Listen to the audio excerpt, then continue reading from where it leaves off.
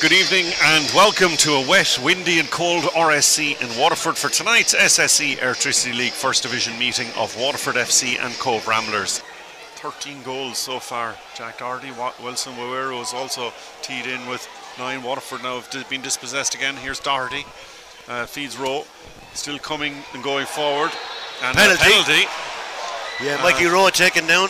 And it's Mikey Rowe is taken down. Looks like by Derek Oseda.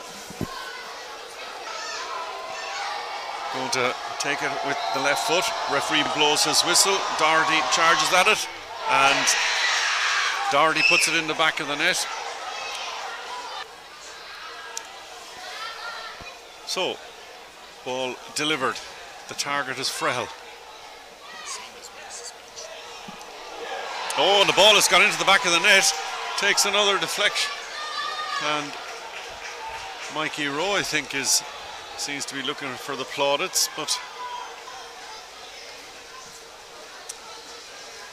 ball out to the left hand side, headed infield by McKevitt. Ball comes back at Akaya, tries to get the little flick on for Cresswell, but read by Charlie Lyons, and the referee blows his whistle. Charlie Lyons reacts by punching the air in delight, because this is a very, very significant victory for Cobh Ramblers.